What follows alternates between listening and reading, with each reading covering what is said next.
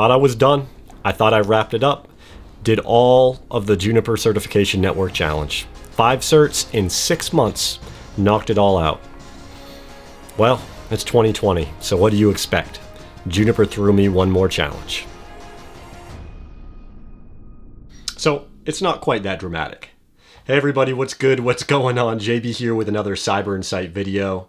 So, Juniper did throw me a curveball, and that is that they came out with a brand new certification when I only had one more certification that I had to do in my Juniper Network Certification Challenge. So, in today's video, instead of this being a wrap-up video of me talking about how great it is to complete my network challenge and, you know, the awesomeness that comes with having the JNCIA X5, we're not doing that. We're not there yet. We do have one more certification that we're going to do. I'm going to give you the breakdown on this because it is relatively new. So we're going to go through all of that and talk about how we're going to throw this on top of the network challenge. And hopefully some of you might go along with me and do the same certification. So we're going to hop over to the computer and start talking about the JNCIA-MIST certification. All right, so what is this whole MIST certification? Well, it is a introductory wireless certification. So it kind of goes over some of the stuff that we would normally see in like the Network Plus from a wireless perspective. And then it also covers a new technology that Juniper has added into their portfolio, the MIST line of devices. But instead of just relying on me, let's go to Juniper and take a look at what they lay out as their plan and resources that will help us go down this path towards the JNCIA-MIST certification.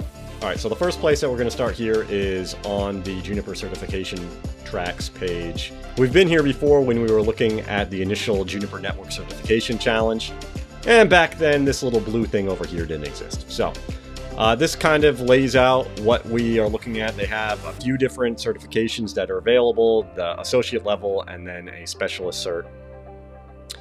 So we want to go and take a look at the specialist cert to kind of give you a little bit of a breakdown here, but instead of looking at this from a graphic perspective, let's go back and see what they actually have. As I mentioned, it's a certificate for wireless LAN networking professionals. It's going to cover wireless networking technology and using the mistAI group of devices and technology. No prerequisites. Your standard JNCIA certification, 90 minutes, 65 multiple choice questions. So we have our general wireless LAN concepts. These are, you know, different types of channels, different types of frequencies, usage, signal strength, attenuation, all those different types of kind of basic entry-level wireless networking information that's critical to know. Again, this is the type of stuff where if you took your Network Plus, chances are you've seen and are familiar with these concepts before.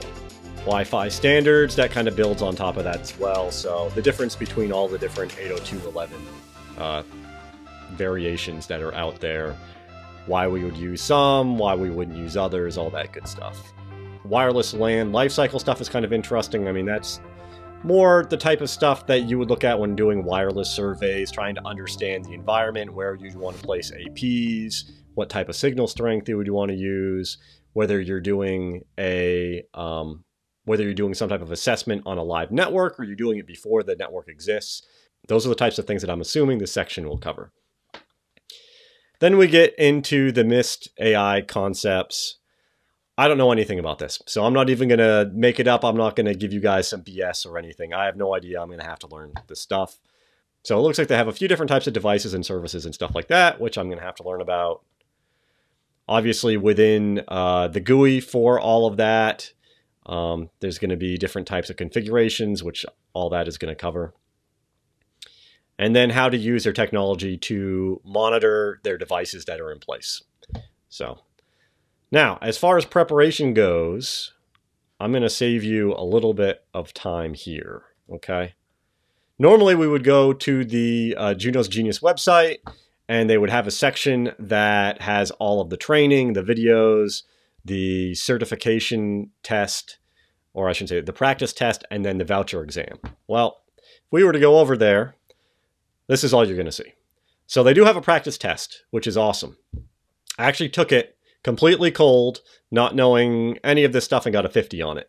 So feel pretty comfortable that with a couple weeks of digging into this content that I'll be good to go to be able to pass the exam. But this is all that you have. So, or I should say this is all that you have from the Junos Genius website.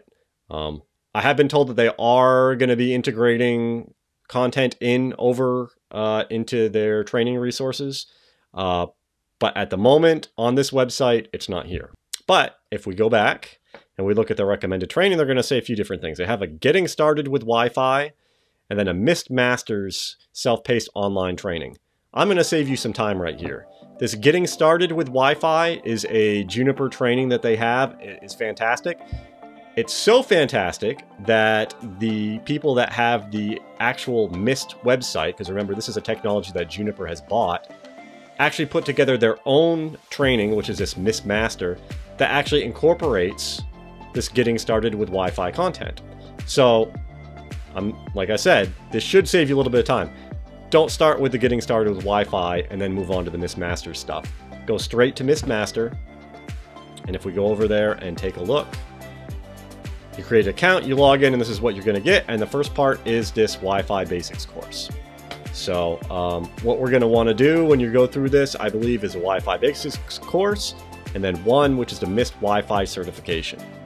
And that should cover all of the stuff that is going to be on the exam. Now, like I said, I'm going to go through this and verify all this when I do it myself. And if there is something wrong here, I will mention it in my follow-up videos when I do the practice test live stream and then my experience taking the test. So a few things to mention with this. If you go and you pop in to here and you go and start up the training. So the training here is run by a guy named Joel Crane, or @potato_phi on Twitter. Go check him out.